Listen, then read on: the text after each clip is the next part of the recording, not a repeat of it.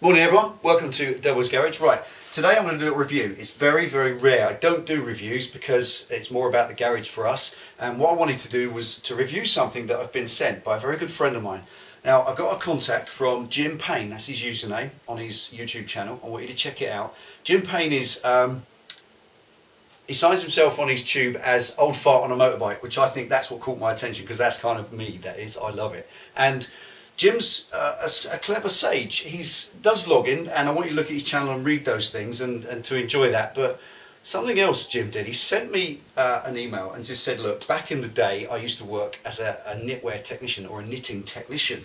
Now that is not your nan with a degree, that is somebody who actually works in the textile industry and designs fabrics. It's a proper career. Way before we started importing everything from China and India. All our clothing these days all comes from the Far East, but mostly, pretty much, back in the day it was made in Britain. We had a massive textile industry. In fact, go back to the Industrial Revolution, textile mills, all that sort of thing, it all came from here in the first place.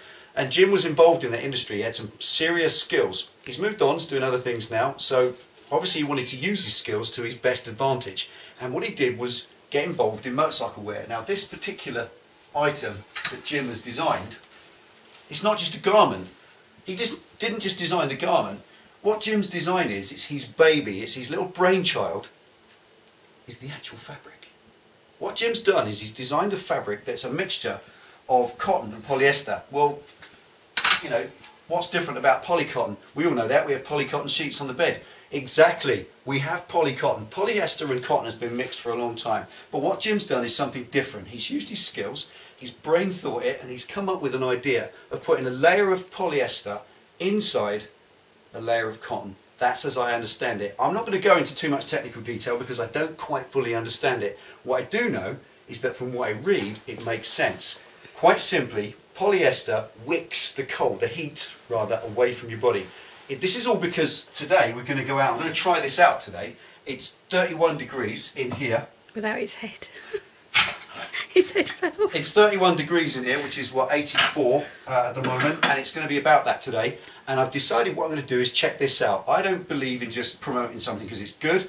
I only believe in promoting it if it works. If I say to you, I want you to check this out, I want you to buy one. When you get it, I want you to think, damn right, that works. He was right. Not load of rubbish. I'm not just bigging up my mates. I don't do that. If I say something, I want it to be real. I want it to work. So this today is a review. It's now 10 o'clock. We're going to meet the Idiot Collective at 11 o'clock at the usual place, and then we're going for a ride out on the bikes for the day. And I'm going to stick the levers on. It's going to be 80 degrees. One thing we all know about is when you put levers on in this weather, you get sticky and wet and clammy inside them because you sweat into the leather and it doesn't really go anywhere because leather is waterproof. Okay, cows don't leak, but yes, they do perspire. Whereas once it's a skin on your jacket, you're going to get clammy and wet inside it. No moisture passes through that. You might get vents and stuff, but that's really, they don't do it. It's pathetic. So I'm going to put full levers on today, which is a break from tradition. I normally have a little bit of textile or just jeans or something in this weather, but it's going to be 85 degrees today. I'm going to wear full leathers and I'm going to put this inside. Jim's thinking in this is that the moisture comes away from your body through the polyester and it's stored in the cotton. That's the nucleus of what this is about. The cotton itself holds, apparently according to what Jim said, 2 to 3 times its own weight in moisture. So the cotton gets wet and it stays there. But the polyester sends it through. So the moisture goes through the polyester, away from your skin, is held off your skin, and then it stores in the cotton that's bonded to the other side. Now that's not very different really to the way a baby's nappy works, or diaper if you're in America. Quite simply, modern babies' sanitary wear, the moisture touches the surface. There's a surface on there that wicks the stuff through and locks it away from the skin so it's not touching the skin. I've read some reviews. What people are saying is that they don't even feel wet or sweaty at all. Now I'm standing in this conservatory in the sunlight and I'm already sweating. So I'm going to have a quick shower, I'm going to cool down, I'm going to put the suit on, and then we're going to see whether it actually works. Okay, stick around, stay tuned. So the idea behind this is it's Coolwear. Just give us a label, pen. There you go. Right, it's marketed as Becka Coolwear, which is the product itself, and it's designed to keep you cool rather than warm. But obviously it's a layer, so when the cold weather comes, it's going to be, now already, straight away, I've got to say, when I held this up, it was too long, it seemed quite tall. I'm 5'11" and 80 kilos, just under 13 stone, whatever that means, and that's a large. Now they seem to come in large, medium and small. This size seems great because remember, although it's got a little bit of room, you are leant forward on your sports bike, you need to cater for your riding position. I'm quite impressed that already, actually, it just feels comfortable. And I'm not saying it, I'm not going to make any statements today that are not correct and true. Just putting straightforward levers on, straight over the top.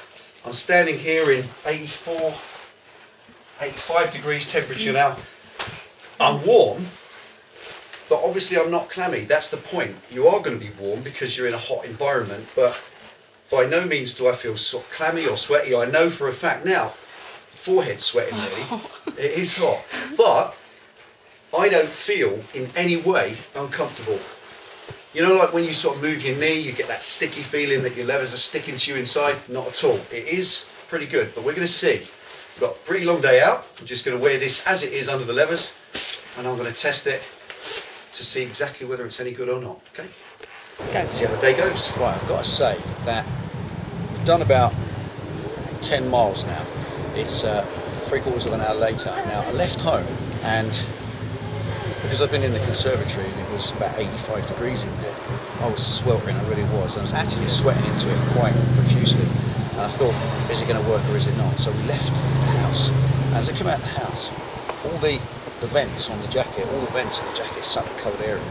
And I was absolutely freezing. I actually felt physically cold, quite cold. Like I was stood in a cold shower for about 3 minutes.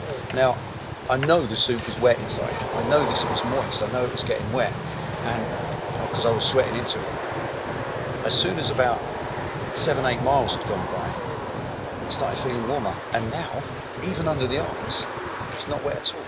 So I guess that was the drying process, the evaporation process, which is working. So it shows at initial outset, first 10 miles, it's brilliant. Can't believe it. So we'll see how the rest of the day goes. Cup of tea? Cup of tea. Let's have a tea. Should we have a cup of tea? So, yeah. Let's get the tea in. Here we are. Now, long day out with the collective. Lots of stupidity. And the suit has done amazingly.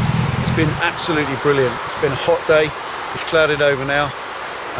Haven't been wet or sweaty or uncomfortable all day long. It's been absolutely brilliant. The traffic along this bit of road here, which we're looking at, this is constant. This is the A31. Just started to chuck it down with rain now, and all the others are coming along here in about the next 2 or 3 minutes. I'm going to get a camera out of the rain.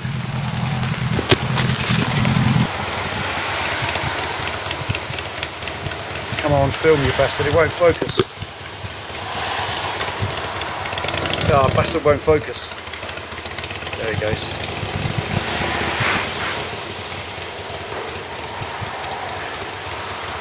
Fanny pit stop pulling in. Come on! And running in. Run!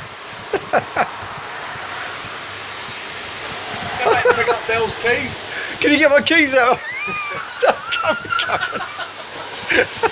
My tank's going to be going. Oh no! Right, there we are, the end of a very long day. I've had this on now for about 10 hours with leathers over the top. I expected during the day to be hot and clammy and uncomfortable, but it has been nothing but just the same as a normal ambient day. This has been like wearing a t-shirt underneath your leathers, except with a difference. I've never felt wet or damp or sweaty in any way. We left this morning, it was at 85 degrees, having spent time in here, getting it all on, and I expected to feel hot and uncomfortable, but the way the cloth is meant to work, it wicks the moisture away and stores it in the cotton outer layer. Now, not at any point have I felt moist or sweaty or anything today. This has just felt like a slightly thicker undergarment than you might normally wear. If you normally wear a t-shirt under your leathers, then this is perhaps a little bit thicker than that. And obviously it's a one piece as well, which is great because it doesn't come untucked at any point. You know what it's like when you lean forward, your t-shirt comes up, so that gives it another dimension. It's a nice romper, a nice one piece, and it works. It really, really works. Now I don't know a great deal about the technology of it, but as Jim tells me quite simply, inside the fabric is polyester. It removes that, like I said earlier today, and puts it in the cotton outer layer and it stores it there. With my leathers, the experience this morning was quite weird. We left, got out the front, pulled away on the Hayabusa, and I felt hot, so hot. I knew I was going to start pouring with sweat. In fact, my neck was hot at the back, forehead was sweating, my gloves were sticking to my hands, and I just had to get moving. All the vents in my leathers, all the perforated sections, the little vents in the shoulders started doing their job once I started moving, and that meant that cool air started going in. And it was quite unusual. That's when I realised that this garment is actually quite special. What it does, I felt chilled, actually cold. It's 85 degrees out, but I had the sensation was all over, right down through the stuff coming through inside the trousers. Started to feel a proper sensation of being chilled, actually very cold. Probably 10 miles after that, I started to feel warm again, just comfortable.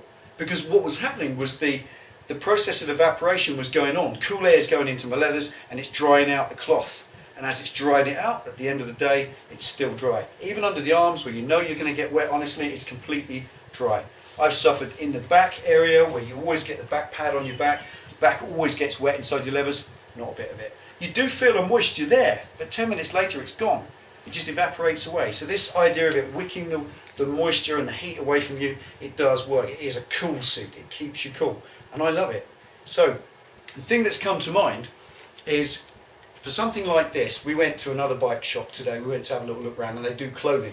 It's one of the Helmet City chain. And we're having a look around at some new lids and bits and pieces, looking for anything that's in a bargain basement, but mid-season there's nothing. But we did see some coolwear. So I was just quite interested to look at it. Now I saw some garments in there. They were just garments that you wear underneath your rucker or underneath your leathers that are supposed to be both thermal and basically do what this does, to extract the moisture from your skin, get it away from your skin and lock it away so you feel comfortable and your gear moves over you without sticking. And that stuff was £75. Was that right, Penny? Just for a top. It was a top £75 and the bottoms were about £50.